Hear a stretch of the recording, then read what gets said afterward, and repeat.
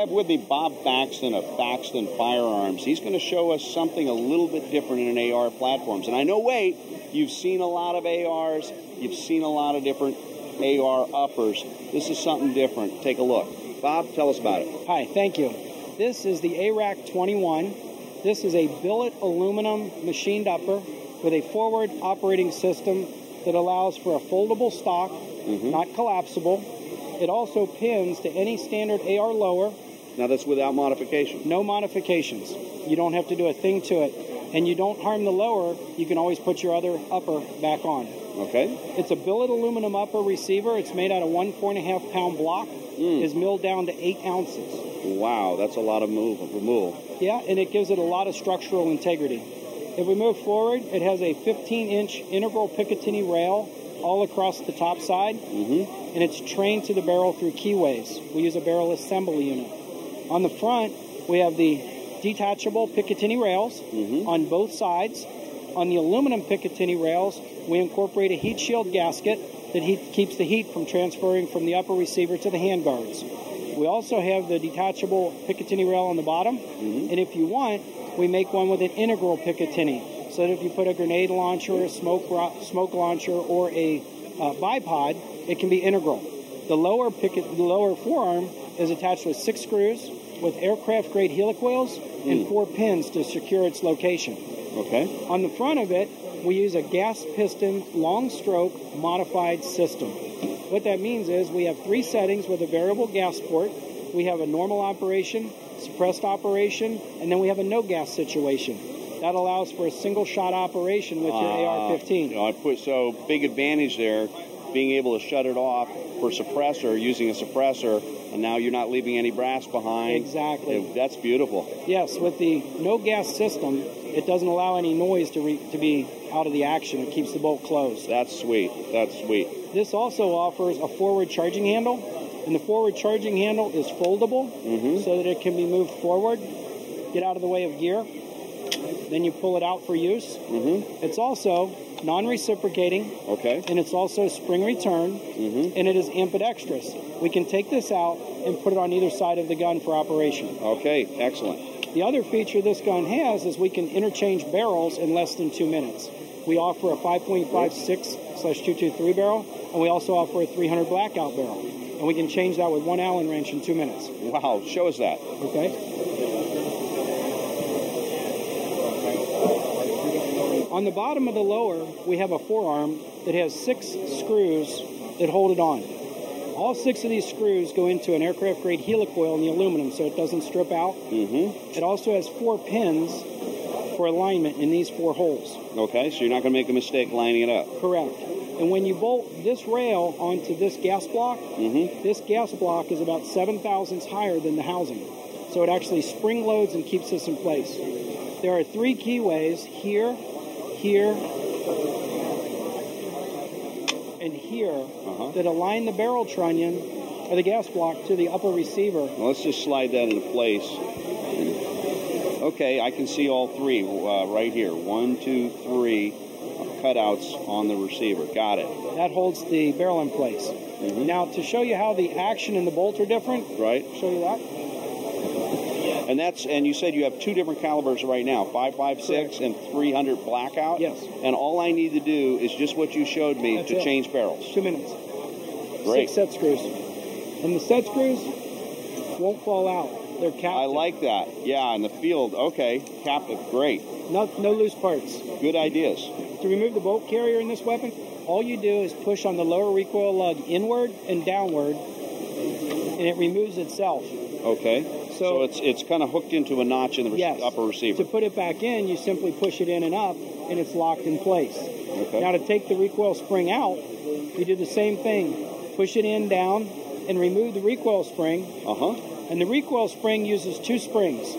The first spring is 95% of the stroke, so it's nice and smooth. Yes. You consider this the first spring? Correct. Okay. And the recoil spring guide rod hits with the spring connector. That takes the first spring out of the equation and puts the second spring in. This is the second spring. Correct. And that's the buffer spring before it actually hits its hard stop. So it makes a very soft recoil impulse. So you got a built-in buffer, essentially. Absolutely. And it's a non-rubber, non-deteriorating component. It's a solid spring. Excellent. Here's another feature that's fairly important. The bolt carrier is different, and it actually rides on heat-treated and hardened rails. If you feel the way this moves back and forth... Yeah, it's very slick. Very smooth. And the bolt alignment is guaranteed by the machining. That's a lockup right there. I can feel that. It's like butter. That's right. It's supposed to be like it's riding on ball bearings. These are heat-treated and coated rails. They're 58 to 62 Rockwell steel. No aluminum on metal interface at all. And the alignment of the bolt to the barrel trunnion should be 0. All that's machined at one time. To remove the bolt carrier, it simply slides out the back. Okay. And the difference is that you'll see in this bolt, there are 8 lugs, not 7. They're rounded, not square. And you'll see the extractor is actually at 3 o'clock, not 2 o'clock. All right. The reason for that, we offer a right and left-handed model. If you remove the cam pin, you can turn this bolt 180 degrees and it functions as a left-handed bolt, so they're not unique parts. However, the receiver, the upper receiver, is dedicated to right or Correct. left. We have right or left-hand receivers, but the bolt is common. Upper receiver, yeah. Correct, upper receiver. Now, the other thing is there are no cotter pins on this to remove the firing pin. There's a self-contained firing pin retention system. By pushing this lever down right here, it allows this gate to come up. Okay, I see it. And that gate actually allows the firing pin to be removed. Nice. So there are no loose pieces on the firing pin. Now, does it use a standard AR-15 firing pin? Yes. The only components in this opera that are the same as in an AR-15 will be the firing pin, the extractor spring, and the ejector spring. So that's really the features of it. So it's a piston-driven system. Yes. So we eliminate all the gas tube and all those kinds of problems. So now you have the advantage of like an AK. Yes. And I see the carrier advantages. I love the rapid change of the barrel and being able to have more than one caliber and it being rigid. A lot of different ideas here. Now, your company provides just the upper receiver assemblies. You're not building complete guns. Is that correct? Correct. Okay. And I've got to ask the money question here. What is a suggested retail going to be on this product? Suggested retail on a right or left hand of any of the colors, red, blue, green, doesn't matter, black, is going to be $11.99 for an upper with one barrel, any caliber, any length, any profile. It's $14.49 if you want to buy the upper receiver with 2 barrels. That allows you to get the 5.56 and the 300 blackout in any profile or length. That's pretty exciting. This is the operating system of the gun right here. That's as simple as it gets. And all this rides on rails for alignment in a unitary upper. Bob, I'm going to ask you one more question because I find this interesting. Tell us a little bit more about the company itself in the background. You're not a typical gun company. No. Faxon Firearms is about 4 months old and has been working on this for a year and a half. But the machining aspect of this is Faxon Machining. And we're a 35-year-old company that's a Tier 1 automotive supplier and defense supplier. We do aerospace, nuclear, oil and gas. So we have a 165,000 square foot facility. We looked and I saw the AR and the AK competing like Ford and Chevy. And I thought there are good things in both. And I didn't understand why nobody had put both of the features, all the features of both guns into one gun. And I never like to take a new gun and throw away what I had just bought for my lower, my trigger assembly, my mag pull, or my stocks. I didn't want to do that. So I thought, how do you give a consumer a 21st century upper action with all the features they want and not have to penalize them financially or to throw something away that they just bought? So we wanted to make something that was machined to high tolerances. This is our business, is making parts. We make all of these components in-house, including the gun drilling, the rifling. We make our own barrels, our own bolts, our own uppers. We do everything but the springs and screws. Fantastic. Bob Faxon, Faxon Firearms, and I'm actually going to get a couple of these. I'm going to buy one personally just to try it out. We'll put your name on it. Okay, sounds Thanks good. Thanks for the time. Thank you. I'm here with Ron Norton in Chiappa's booth. Ron and AGI and GCA go back a ways. Ron's president of Chiappa USA. Chiappa Firearms Ltd. Yeah. Okay, right. They're headquartered in Ohio. Now, Ron's helped us tremendously in 2012, getting us guns and demonstrating them at our gun stock event. We're talking about some stuff we may do in the future, and their firearms are just really outstanding. So we've got a chance to shoot some of these firearms out at the range on Monday. So we'll let Ron talk about them. We've got 3.5 guns here. So, Ron, tell me about them. Well, one of our first guns for 2013 we want to go over is our new Model 27. It's a lineup, part of our personal defense lineup. Basically, it's a hybrid between a CZ75 and a SIG 229. I'm very fond of both of those type of firearms. Amen. They've got some great features, and I want to see what we could do if we sort of melded it together. It has the inverted slide similar to the CZ75. The pistol is alloy and steel and weighs in at 25 ounces. Wow. So it's available in 9mm and 40 caliber. I noticed that double action pull felt very TZ to me, which is as good as they come in these guns. It's a very smooth double action pull. This particular model is double action, single action, yes, with the capability of cock and lock mode for single, double, and extremely very accurate. This pistol will shoot a ragged hole at 25 yards. We're very proud of it.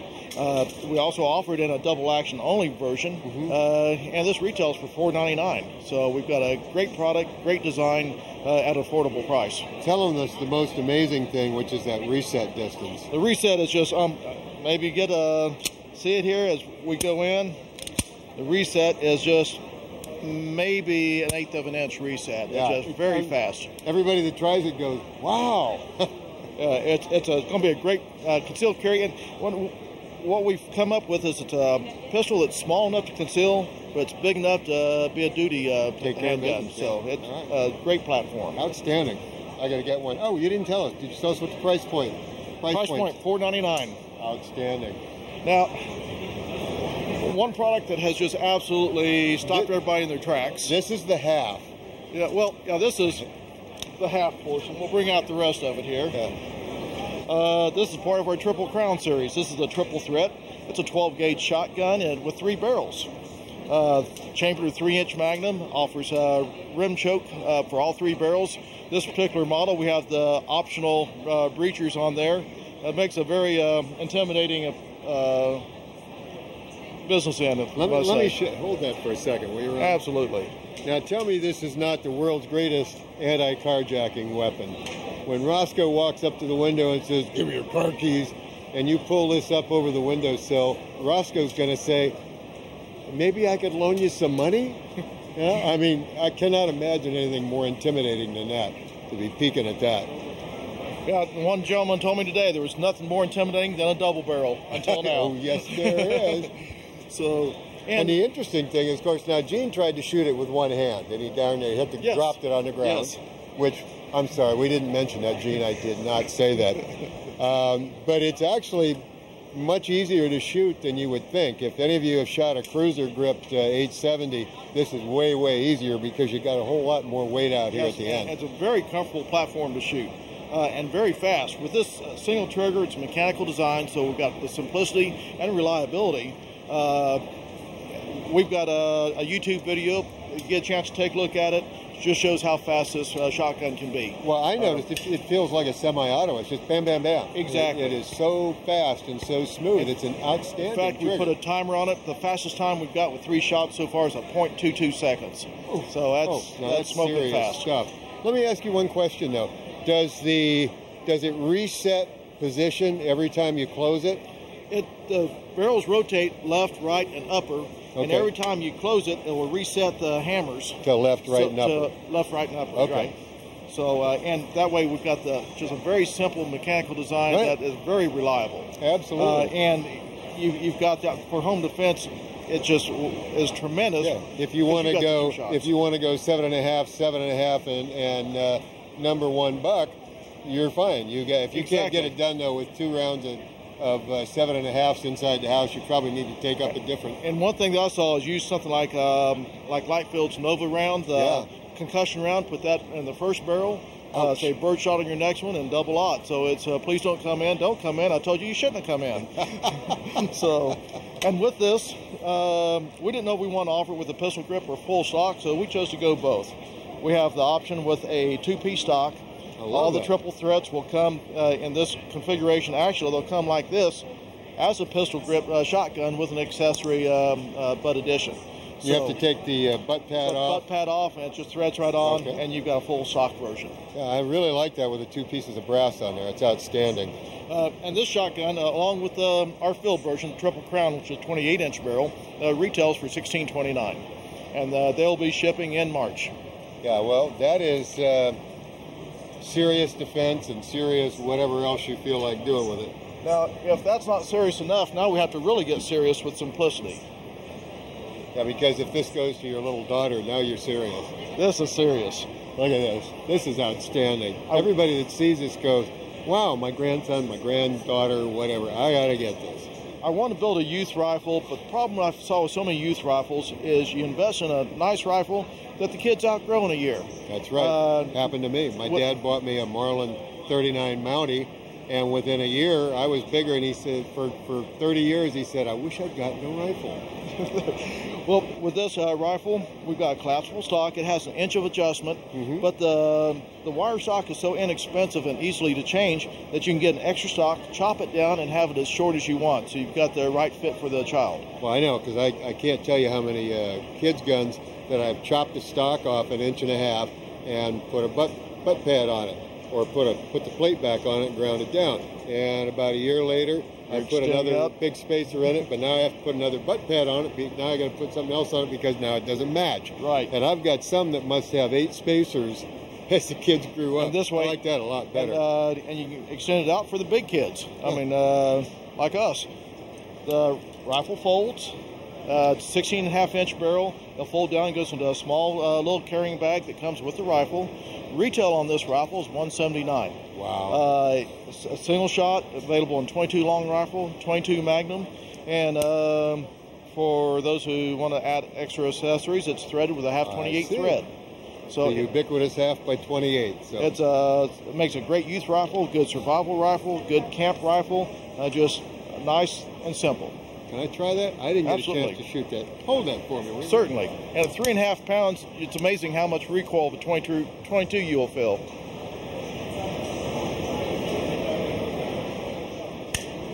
That's a very nice trigger on there. Yeah, very nice trigger on it. And if you want to change it, there's nothing simpler than a sear and a notch in the hammer trigger to adjust. Exactly. All right, that's outstanding. Well, Ron, I really appreciate you taking your time. Thank you you very much.